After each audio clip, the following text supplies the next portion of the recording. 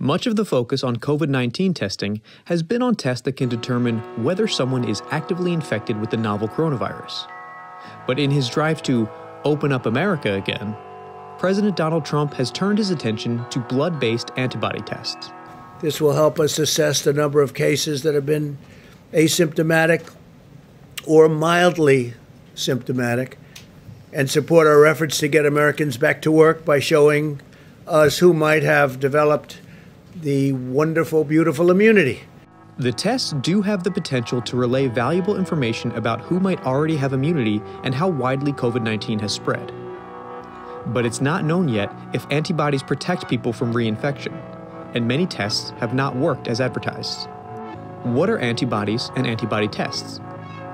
Antibodies are proteins that specifically recognize pathogens and help clear the body of invading microbes. Because they're highly specific and bind to certain features of a pathogen, it's possible to design tests that can fish them out and say whether a person's blood contains them. Since it takes a while for the immune system to make antibodies, they're not a good indicator of whether someone is actively infected with COVID-19.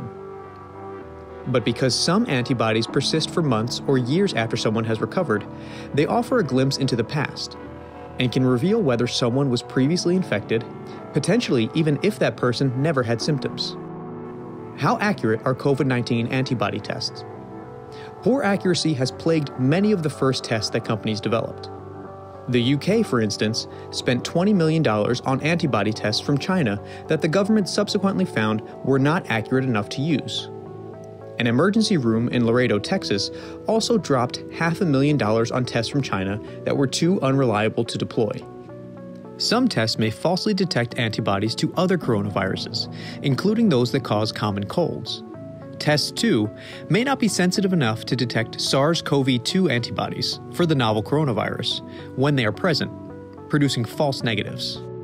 In one preliminary evaluation, 9 commercially available rapid tests were found to miss as many as 35% to 45% of samples that were positive. The tests generally produced fewer false positives, 7% or less, but even that performance may not be good enough, especially if the tests are used in a population in which few people have been infected. For example, with such a test, if only 1% of people contracted COVID-19, up to 89% of the positive results would be wrong. What's the status of COVID-19 antibody tests in the US? For most people, antibody tests are not yet available, although numerous companies are now making them, and some cities are beginning to roll out tests to determine how many people in the community have already been infected. As of April 27th, the FDA has given an emergency use authorization, or EUA, to 8 antibody tests and has allowed many more tests onto the market. But no test has been fully vetted or FDA approved.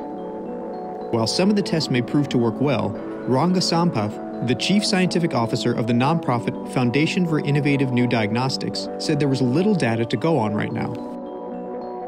There are perhaps a handful of tests that may be on the border of being good enough, but we don't know, he said. And we don't know that because we only have the manufacturer's claim. Experts are also skeptical that companies will be able to meet the demand for antibody tests anytime soon. Will someone be protected from being infected again if they have antibodies to the virus? It's quite likely that someone with SARS-CoV-2 antibodies will have some degree of immunity to the virus because it's a sign the body has seen and responded to the pathogen before. It's also typical of most viruses that spark short-term infections. Scientists nevertheless caution that protection is not a given.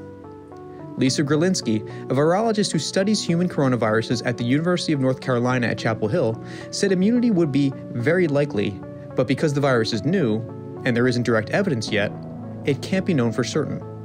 In an April 24th scientific brief, the World Health Organization advised against issuing so-called immunity passports to people who test positive on antibody tests, since there has yet to be any study showing that antibodies to SARS-CoV-2 prevent a second infection in humans.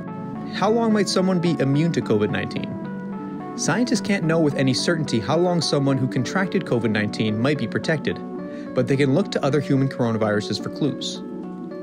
In one experiment with a common cold coronavirus, some volunteers who were intentionally infected became infected again after a year, although many did not develop noticeable symptoms. Other studies of patients infected with SARS in 2003 found that antibodies stick around in most people for 2 years, but are undetectable in about a quarter of patients by year 3. and at year 6, almost no one has any left. Mark Lipsitch, epidemiologist and director of Harvard's Center for Communicable Disease Dynamics, said, reasonable guesses are that on the short end, there might be partial protection for about a year or close to a year. And on the long end, it might be longer, it might be several years of good protection, but it's really speculative at this point.